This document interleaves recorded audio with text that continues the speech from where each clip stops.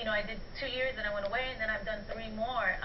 It's just been an incredible experience, you know, and to think it's been on for 15 years, such an iconic show, so many dreams came true, so many people that we got to know through that show, so many great, you know, performers and singers. It's been amazing. And it must be amazing every year.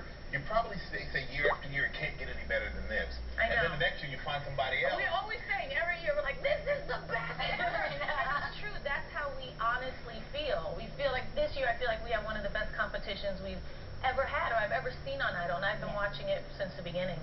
Now, we know music is obviously in your blood, and you have your twins. I have my twins. Yes. My twins sometimes want to do TV and all that kind of stuff, and I'm the one pulling the reins, like, absolutely not. Right. Wait, how old are your twins? They're 11. They're 11, okay. Yeah. Are your kids interested in getting into the music business or anything? I don't know. It's hard to tell. You know, they just turned 8, you know, on the 22nd of February. Just a few weeks ago. Nice. Happy birthday, kid.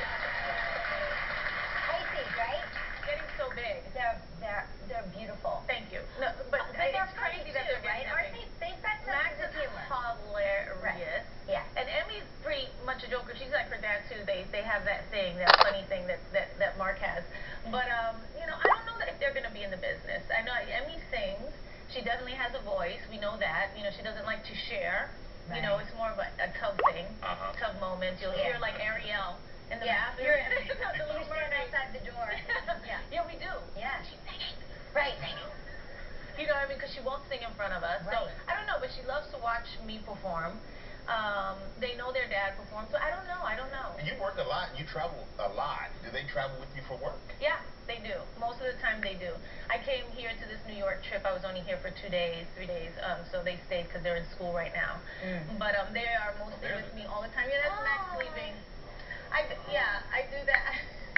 Because I work, and sometimes I come home after they're asleep, I always tell them, they're like, check on me when you get here, because I always tell Mike, I always check on you. I check on you all through the night, all the time, and I guess that gives them, you know, some comfort. And so I always say, the way I prove, they're like, how do we know that you're checking on? So I started taking pictures of me with them in bed. Like, I'll just really quickly take it so they know that I was there. And in the morning, I was like, yeah, I was there.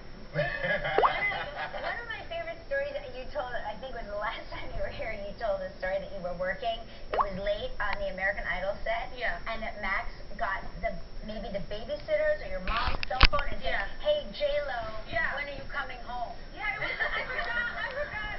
It was a wrong, That was one of my favorite stories. I can't remember exactly what it is now, because it had just happened. Yeah, but it was something, he definitely put J-Lo. And I thought the nanny wrote that to me, and I was like, when are you coming home, J-Lo? That's what it is. Yeah, exactly. I was like, why is the nanny writing this? Why is Jen saying this? And then she was like, that was Max. I was like, what? It was very funny. You know, we want to play a game with you if you're up for it. Okay. We want to learn some stuff about you and the audience. Maybe we can learn some stuff about you we don't already know. You up for it? All right. First time, we're going to play a game called J-Lo or J-No with Jennifer Lopez.